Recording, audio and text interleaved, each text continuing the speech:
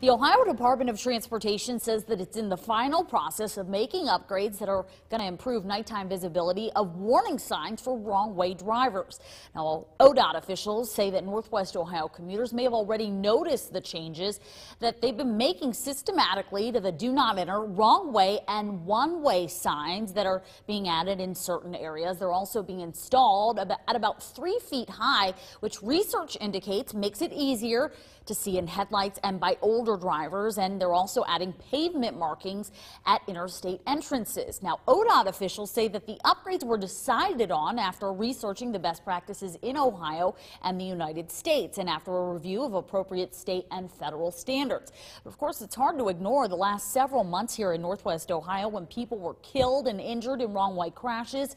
Back in March, 3 BGSU sorority sisters and a Perrysburg woman were killed in a wrong-way crash that also injured 2 more university students. And just 2 weeks later, the accident you saw earlier killed 2 men were driving the wrong way, also on I-75. Now, this week, Ohio State Highway Patrol announced that they would also be sending out 3 regional traveling tactical squads to target crash-causing violations, an effort to reduce fatal and injury crashes. Now, on the map you see here, provided by OHP on their initiative, you can see several areas shaded in deep red.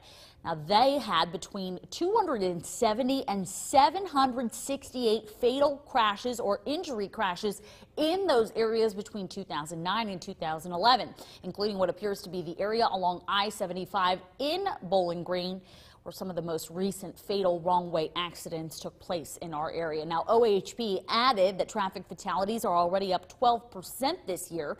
So to fight back, their summer-long initiative will include high visibility enforcement, including using that mapped crash data and not only focusing on the high crash areas, but also on the days and times when most of the crashes are happening.